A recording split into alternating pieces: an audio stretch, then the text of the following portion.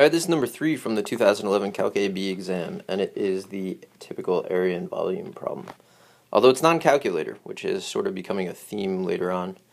First part is we have to write the equation of the tangent line to the function f of x at x equals 1/2. So f of x is given as 8x cubed.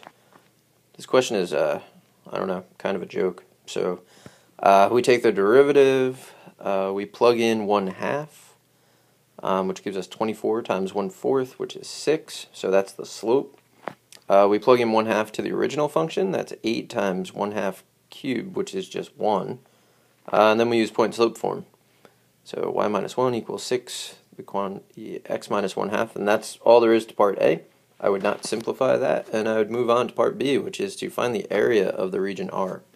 So that's going to be the integral of top take away bottom.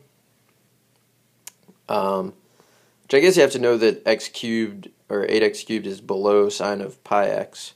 But hopefully you know that at this point. If you don't, just plug in some value, I guess, and you can see that they would work out that way. So that's going to give, also if you just do it wrong, you'll get the negative of the correct answer, and you'll know you have to switch. Anyway, to integrate sine of pi x, I know that there should have been a pi out there. So there's 1 over pi, and then I'm going to get cosine, so negative. All the cofunctions give you negative when you anti-derive them. So negative 1 over pi cosine of pi x, and then plus 1 times the reciprocal here gives us minus 2x to the 4th, and then from 0 to 1/2 rather. So we're plugging in 1/2, which gives us the cosine of pi over 2 is 0, so negative 1 over pi times 0 drops out. Plug in 1/2 to the 4th is 1/16, so negative 2 times 1/16 is negative 1/8. And now we have to plug in 0.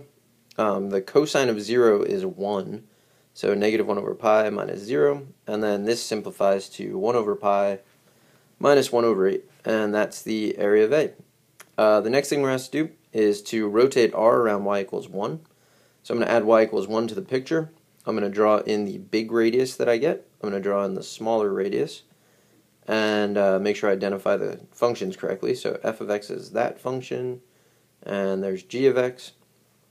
Alright, so the volume is going to be pi times the integral from 0 to 1/2 of the big radius, which is outer minus axis squared. Or in this case, I'm going to do axis minus outer. So 1 minus g of x. 1 minus f of x, I'm sorry, quantity squared, and then minus, and then axis minus inner in this case, so the quantity 1 minus g of x, quantity squared, and then put a dx, and that's the whole thing. And they don't ask you to evaluate that, kind of thankfully, because that'd be a lot of work. But there you go. So I hope this was helpful. Good luck.